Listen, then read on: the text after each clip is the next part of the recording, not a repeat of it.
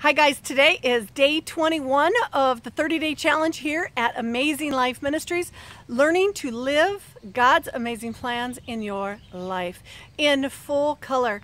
And so today we are learning on day 21 to have faith in God. And this does require action. So it's one thing to have faith, to say I have faith, to know faith, to learn faith, but real faith is developed and strengthened when we take action in our faith. And action means trusting. So we step out in faith, but it requires that step out on the water, the step out in faith to conquer the mountains before us, to have that small mustard seed of faith. And that's what the Bible tells us. We only need a mustard seed of faith, teeny tiny little seed of faith. And for me personally, I am convinced that it really isn't the size of the faith that matters, but the sincerity of the faith, the actual trust of the faith. The are you saying it or are you living it kind of faith. And so today that is what we are going to learn. We are going to go before our Father, seek Him in intimate prayer and counsel this morning, today, this afternoon, whenever you get the chance to do it today. But I want you to go before Him and I want you to seek Him in prayer and ask Him to reveal to you 3 things that you need to require complete faith in Him as you step out on the water. Things that God has been calling you to do or act or say or stop or move in a different direction.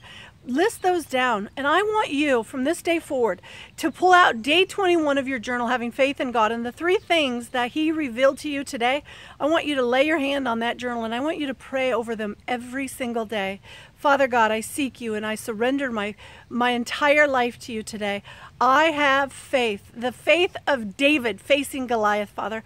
I have the faith of David that will face any obstacles in my life, that as I am going out on my amazing journey of life, that I wholeheartedly, without any doubt, know for a fact that You have a good plan for my life and that You have prepared my way, Father God.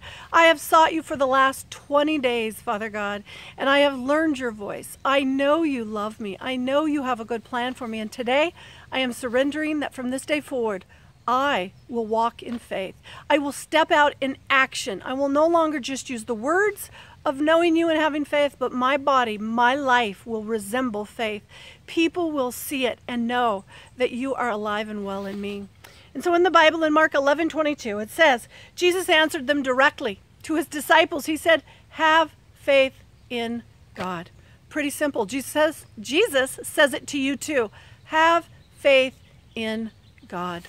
Also in Habakkuk 3:3, it says, faith also requires timing. So we have to have faith in God even through the timing. Sometimes timing doesn't look like the way that we want it, but it's not about what we want. It's about having faith in God in His timing. And so today that's what our journey is about. It's about learning to have faith in God. And so I pray that you will enjoy your 20-30 minutes with the Lord, seeking Him on the things that He wants you to have faith over. And from this day forward, you are going to pray over those items. And I know that you will be able to declare victory on those as well. So have a blessed day. If you are seeing this for the first time, I would love to have you come join us on this journey of living out God's amazing plans in your life. All you have to do is go to godsamazingplans.com, subscribe, watch everyday video encouragement from me, and then there will be an assignment, and then you'll spend time in prayer and worship. So have a blessed day and be a blessing to others.